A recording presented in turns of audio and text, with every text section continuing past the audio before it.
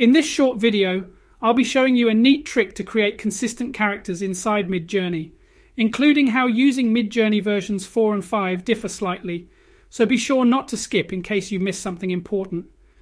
These characters can be used with any prompt, any environment and any scenes, and would be ideal for those who require a consistent character for a comic book or a video game.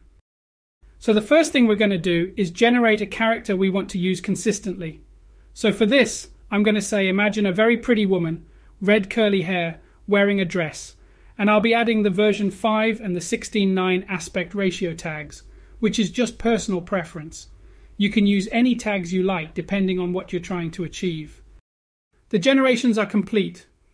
All of these look great, but I'm thinking that the second generation is the one I'd like to use for this project. If you haven't been as lucky first time and there aren't any images you like, you can click on the blue icon under the generations to re-roll the prompt and try again. But for me, I'll be using the second generation. But for now, I'm going to upscale the image I want by clicking on the Upscale to button. One of the reasons I went for this one was because it was as close to the prompt that I wanted, and the face is looking straight ahead and is clear of any hair or other artifacts that could affect other generations we try to do using this as a base. Okay, so the next thing we need is to get the image seed of this generation. This is where Midjourney 4 and 5 differ. I'll show you the difference and how to get the seeds, depending on what version you're using. If you have generated an image using Midjourney version 4, you will need to first upscale the generation you wish to use. For this video, I already produced some robot images to save time and use as an example. Once the upscaled image is produced, you want to go over to these three dots and click the envelope icon. If you do not see the icon, you can click on Add Reaction and search for the envelope and click it there. Once clicked, the icon will appear as mine does by clicking the dots for when you want to use it again in the future. Once you have clicked the icon, that will tell the Midjourney bot to send you information on that image. For example, the job ID and the seed. We will need the seed for later, so be sure to keep it handy. If, however, you generated an image on Midjourney version 5 by adding the V5 tag, you will need to use the envelope reaction on the grid of 4 images, not on the upscaled version, as that doesn't work for V5. As you can see, once the envelope is clicked, Midjourney sent me a message with the seed information that we will need. Okay, so now we have our image. What we need is to write a formula to tell Midjourney to use this character in new prompts. First write Imagine, then hit space. Open the generation you want to use, then click Open in Browser. Copy the URL and paste it into your prompt, then copy and paste the original prompt.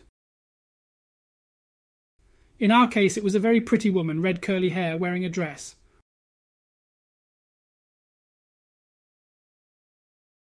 Once you have done that, you want to write 2 dashes. Then the word seed, followed by the seed number that Midjourney gave us when we reacted to the generation using the envelope icon from earlier. Now we just need to hit enter and see what Midjourney produces for us. You will see your original generation pop up when you do this. Don't worry, that is perfectly normal and just how Midjourney handles the URL we copy and pasted before. Okay, so we have our first round of generations and already it has created a consistent character in slightly different poses. But of course we use the same prompt as our original, so they are quite similar. Let's change the prompt and see what happens. Do the same as before by copying and pasting the URL into your Imagine prompt. Except for this time you can copy and paste the new prompt, which already has the seed number included, which is very handy. So now I'm going to add Walking Through New York City to the prompt. I'm also going to add the 16:9 aspect ratio and V5 tags to the prompt, just for my personal preference. We now have the same character, but this time she's in New York City as we requested. You can see how handy this would be for creating consistent comic books or video game characters that need to be the same throughout the story. Now let's see if we can get this character to do something different rather than just changing her location. How about sitting on a park bench? I'll also add full body, although I found this to be a little hit and miss at times. It added the park bench, but as expected, the full body tag didn't really work. But with a few re-rolls or different prompt structure, this could be fixed quite easily. I'm going to see how well it does at changing her clothing. Let's see if it can put her into a police uniform, while standing in front of a police station. I'm also going to see if it can change the style altogether by making her look more cartoonish. I think that is a pretty cool change. I definitely see the police uniform and the new cartoon style. But once again, more details could be added with a more advanced prompt, but for a basic prompt, this has come out looking really good.